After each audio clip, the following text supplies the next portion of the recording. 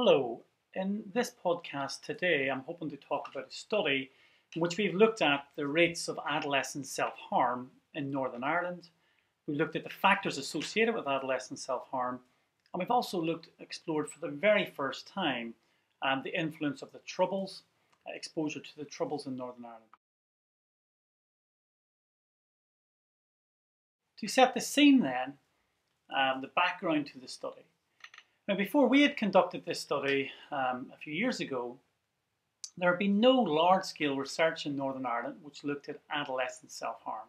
There had been some small-scale studies which primarily had looked at hospital-treated self-harm, but we had no idea at all about how common self-harm was amongst young people in Northern Ireland. So we took that as our starting point, that the aim of the study was to try and get a representative sample of adolescents across Northern Ireland, investigate not just the rates of self-harm and the thoughts of self-harm, but also try and get some sense of what are the factors associated with self-harm. We know there are a whole range of factors out there. Indeed, we based our work on the Child and Adolescent Self-Harm in Europe study, which is a standard methodology in which a number of countries throughout Europe and in Australia had asked self-harm questions in exactly the same way, which makes it really useful because then we can compare the rates of self-harm in Northern Ireland with other countries in the United Kingdom and the Republic of Ireland, but also more broadly, and if you look at sort of continental Europe. So that's the sort of background to the study.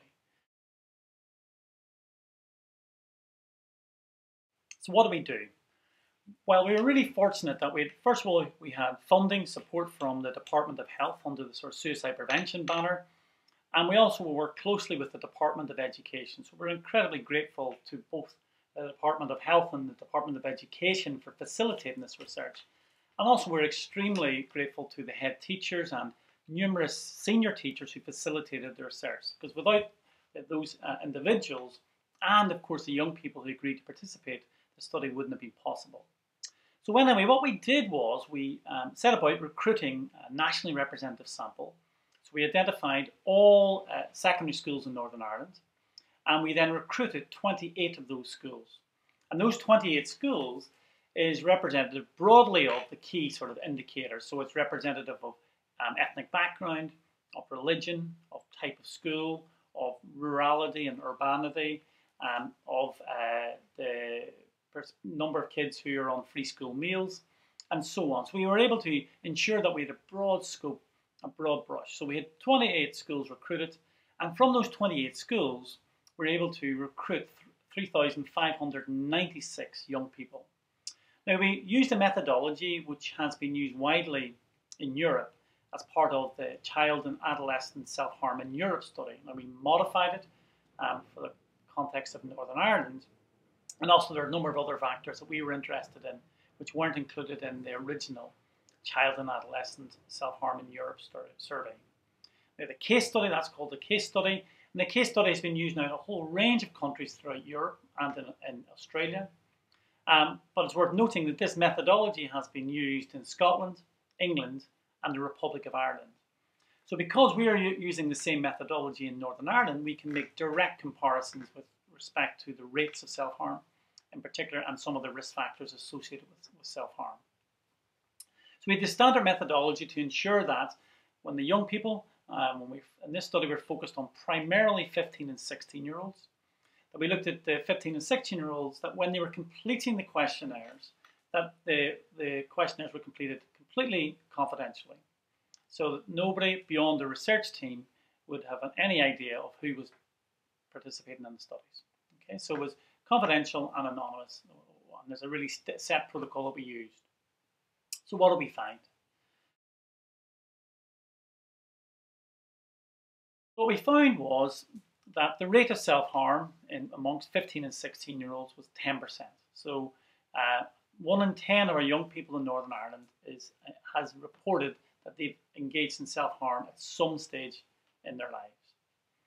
In addition to that, we know that self-harm is much more common in females compared to males, and we find that again, that the rate is much, much higher. As you can see here, the rate is much higher, in some cases 3 to 4 times, but you can see here the rate of the male to female difference in Northern Ireland. And again, that's consistent with research which we have conducted in Scotland and other colleagues have conducted elsewhere. And indeed, if we look at self-harm in the past year, most self-harm has occurred in the previous 12 months. And again, this is consistent with other research because we know that really that self-harm is pretty rare up until puberty, and then it starts to increase as we move through puberty, and we think it tails off in the early 20s. And thankfully, from longitudinal research which has been published in the last year or two, there's good evidence to suggest that most young people, albeit it's incredibly distressing at the time, it's a marker of obviously incredible distress, that most young people cease self-harming by the time they're in their early to mid-20s. So in addition to the rate of 10% of young people who reported self-harm, about another 20, 21, 22% of young people reported that they'd seriously thought about self-harm but hadn't acted on those impulses. And again, that's, it's concerning as well because it illustrates another group of people we really need to target in terms of are they receiving the correct support and so on. So that's the rates of self-harm, and we see this male-female pattern. As I say, the majority is female, and the majority of self-harm has been reported as occurring in the previous 12 months. So if we compare then the rates of self-harm in Northern Ireland to the rates of self-harm that are reported in Scotland, England and the Republic of Ireland, we see an interesting pattern. It's perhaps surprisingly, given that if we look at the hospital-treated self-harm rates that have been reported from the Northern Ireland sort of self-harm registry, the rates of hospital-treated self-harm in Northern Ireland are quite high. So we would have anticipated that the rates of adolescent self-harm would have been similarly high. But it's clear, though, that the rate of self-harm in Northern Ireland is lower. It's 10% in Northern Ireland compared to 12% in the Republic of Ireland and 13.2 or 13.8% if we compare it to Scotland and England, or in England and Scotland, sorry, because that's the rates. This is particularly interesting because, as I say, we would have anticipated higher rates of self-harm in Northern Ireland. So that's led us to ask the question, well, actually, have we any reason to assume that the rates of self-harm perhaps are underreported in Northern Ireland? Because it's worth highlighting, and again, if you read the paper, you get the details of how we've asked the question. We asked directly whether the individual has self-harmed, cut themselves or taken an overdose or harmed himself in some other way. Now, we know from other research conducted in Northern Ireland, not focused on self-harm, that as a consequence of the Troubles or the conflict, that perhaps young people in Northern Ireland are much more likely to, are much more reluctant. So we looked then a bit at trying to understand why the rates of self-harm are apparently lower amongst young people in Northern Ireland compared to other parts of the UK and Ireland. So we looked at other research which has tried to look at sensitive topics amongst young people.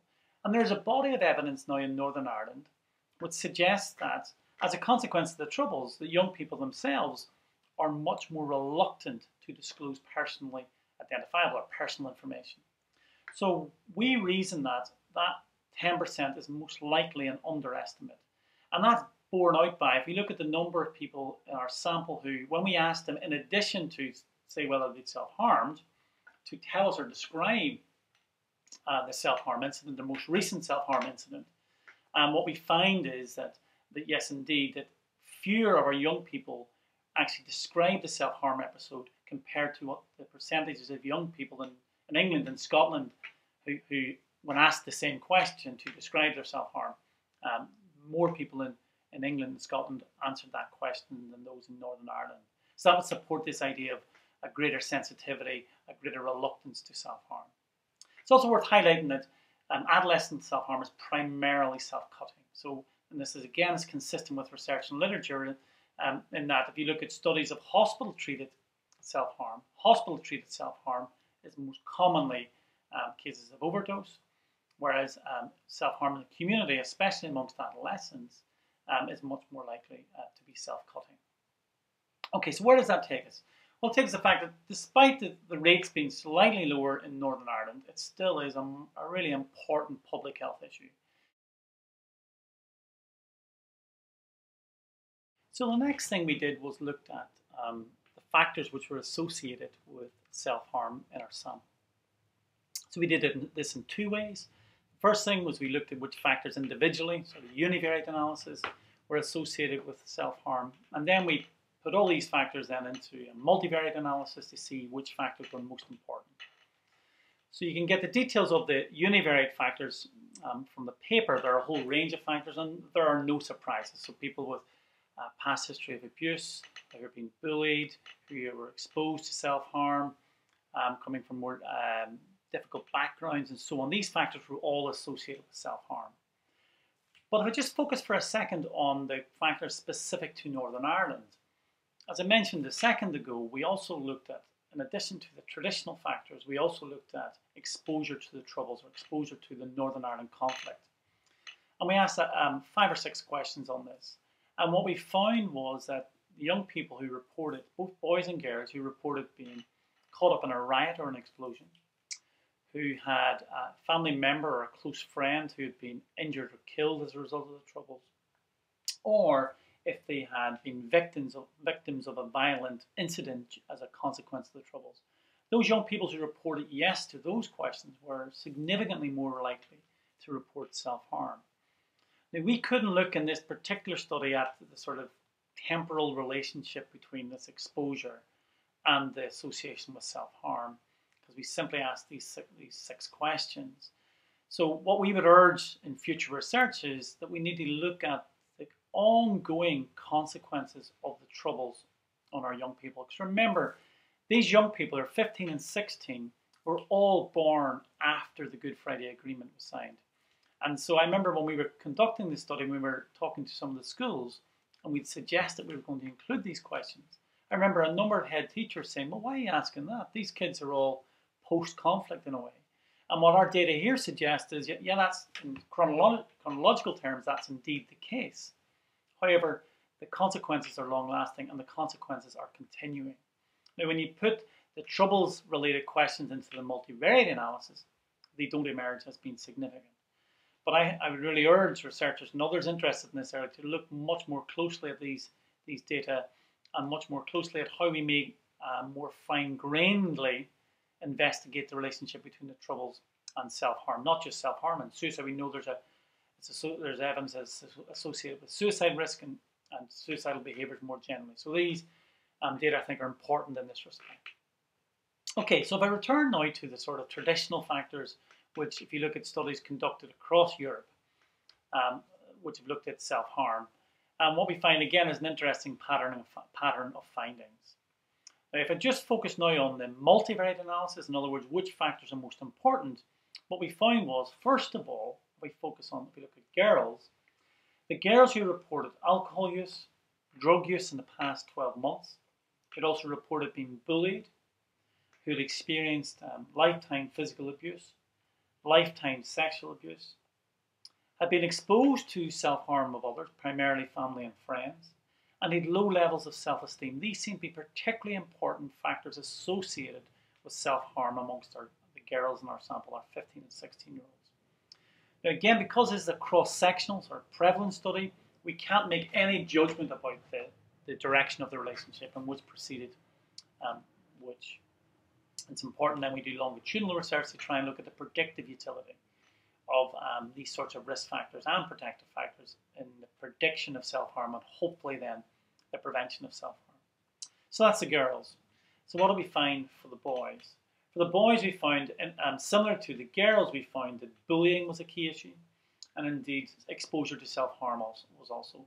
And if I make a general point, not just focusing on the data here in Northern Ireland, but if you look at the work we've conducted in Scotland and others have conducted elsewhere in the UK and Ireland, bullying is such an important risk factor, and as is exposure to self-harm. And again, exposure to self-harm is one which, again, is really tricky. How do you deal with, how do you challenge? And what exposure is really knowing other people who have self-harmed. And what we need to do is better understand the mechanisms by which exposure to self-harm increases risk. Now, we have some qualitative data in this study which you can look at, in which we get some indicators of the mechanisms by which exposure may increase risk. So we see that some of the young people reported, well, if it was okay for my mother or father or brother to engage in self-harm, well, it's okay for me. So in a way, it legitimizes it for the individual. We also have straightforward modeling effects. In other words, we learn our own behaviors often by watching other people who are important in our lives. So this modeling effect is also there. And there was also evidence from qualitative data that suggests that a sort of functional explanation. So it may be things like, oh, it seemed that it helped my friend cope or my brother cope, or when they were distressed, this is how they responded. And as a consequence, that individual then thought, well, okay, maybe that might help me. So that's a functional explanation. Or another way to describe it is that perhaps it could be that if somebody else is engaged in this behavior, maybe it becomes a potential behavioral response for you. So the reason we're trying to understand these mechanisms of exposure are so important is because if you're to develop a strategy, we need to really tackle this. And again, if you look at the data in our study, exposure is such a vitally important. This knowing other people who've self-harmed is a really, really important risk factor. It's much more important than anxiety or depression. It's much more important than some of the other traditional risk factors. We really, really need to look at that in more detail. So in addition to those common factors that the boys had with the girls, the absence of exercise was also a risk factor for the boys. Concerns about sexuality was also evident. And again, that's if you look at the broader literature on concerns about sexual orientation and self-harm and suicidal behavior, that's a really growing literature, and we really need to do more about that. You understand, it's not the sexuality themselves as a risk factor, but often it's, when you talk to the young people, it's the consequences of disclosing that, or people thinking that they have a sexuality other than, say, heterosexual orientation. We really need to look at that in much more detail to ensure our young people are supported, and that the risk then thereby is decreased. In addition to that, the young people, the boys who reported higher levels of anxiety and much more impulsivity, were much more likely to report self-harm. And impulsivity, again, is a recognized risk factor in this area. And it's not that impulsivity is contributing to your thoughts of self-harm, we believe, but work that we've conducted elsewhere and published in the British Journal of Psychiatry a couple of years ago, which actually included some data from Northern Ireland and combined that with Scottish data.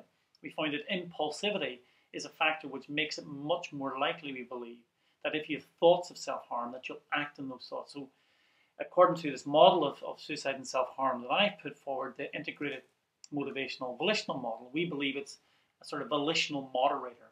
It's a factor which makes it much more likely that you translate thoughts of self-harm into acts of self-harm. And again, we believe that levels of impulsivity increase through puberty up through into adolescence and into the early 20s.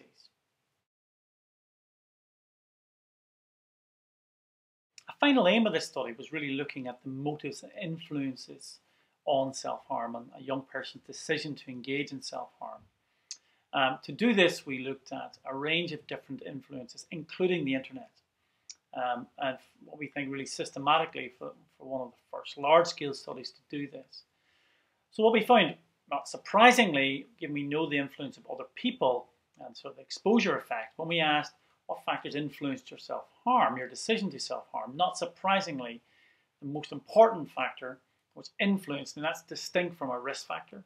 When we asked what influenced your decision to engage in self-harm, the vast majority of young people, both boys and girls, reported other people's influence. Okay? So other people who self-harm, that influenced their decision to self-harm.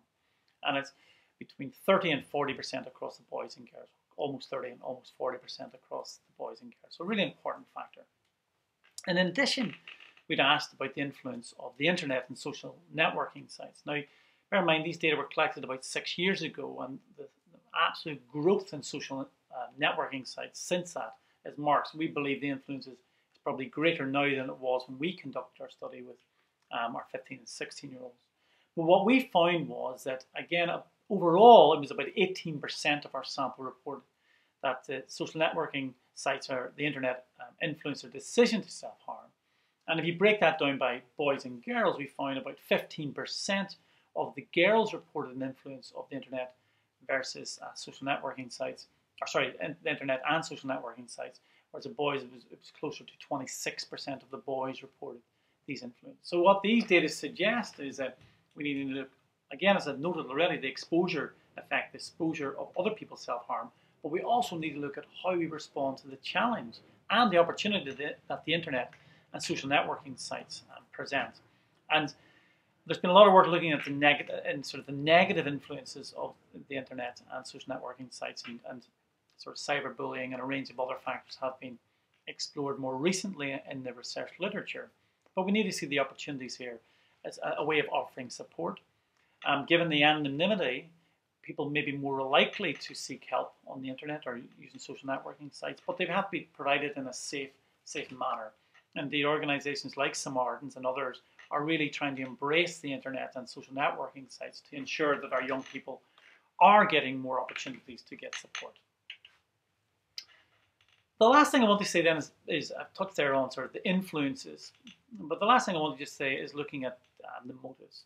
And self-harm historically has been seen, especially self-cutting, has been conceptualized in a pejorative manner as, oh, it's only self-cutting, and people try and minimize self-cutting. But obviously we should never minimize self-cutting or any form of self-harm. Indeed, our data bear this out, that the vast majority of young people reported that the reason they'd engaged in self-harm was just this manifestation of pain, just to try to get relief from intolerable pain. So these cry of pain motives tend to be most common motivations that underpin self-harm. And indeed, these so-called manipulative reasons, which I think is an awful term, but historically we've used this, but the so-called cry of help or manipulation reasons are very, very infrequently endorsed by young people.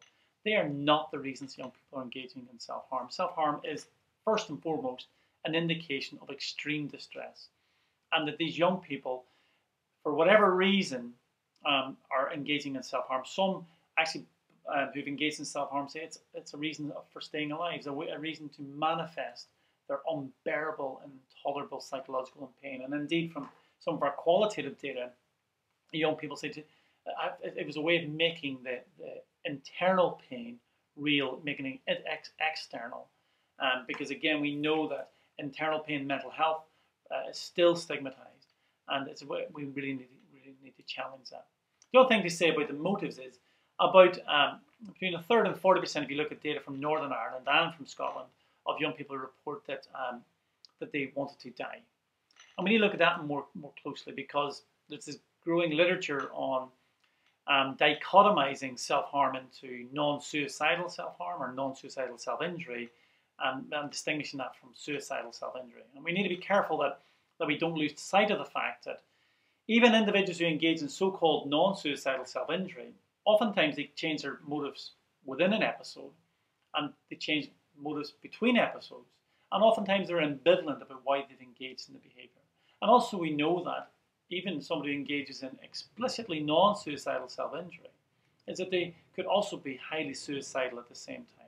So we need to look at the complexity of these different types of behaviors to understand these phenomena of self-injurious behaviors more generally, because they're always a manifestation of pain. Sometimes they're an indicator or a manifestation of suicidality as well. But we know that anybody who engages in these sorts of behaviors, these self-injurious behaviors, are statistically at increased risk of suicidal behavior and death by suicide in the future. So we really need to take them seriously. Now, we'll just end then with some general conclusions. I think these data highlight that self-harm, adolescent self-harm, is an important public health issue. Sadly, we don't know enough about self-harm in the community more broadly. The data just aren't collected in Northern Ireland, and they're rarely collected consistently in a representative sample elsewhere in the UK or Europe more broadly. So we need much more work on the research on looking at monitoring the patterns of self-harm amongst young people and in adults more generally, as I say. But we need to look, what can we do? We've identified these young people at risk. How do we intervene? And we know the schools and teachers and others involved in education system are concerned about this growing phenomenon of adolescent self-harm. So we need much more research looking at interventions, both in terms of straightforward treatment interventions, but also on an individual level and a group level. We need to look at developing much more partnership working with, so to ensure there's a sort of coherent care pathway. Because one of the challenges we hear time and time again is that a young person, who's maybe 15, 16, and then as they move through 17, 18 into adult services, they oftentimes fall between child and adolescent services and adult mental health. We need to be really careful of that really crucial transition in a young person's life. So we need much more light shone on this. Still a Cinderella service. We need much more work, not just in terms of the research, but in terms of the treatment and prevention. How do schools respond? We need much more on sort of school ethoses and how one manages the death of suicides. And thankfully, Samaritans and others have developed guidelines with respect to how one manages a suicide death, but also how one manages self-harm in schools as a distinct issue. So there's much work to be done.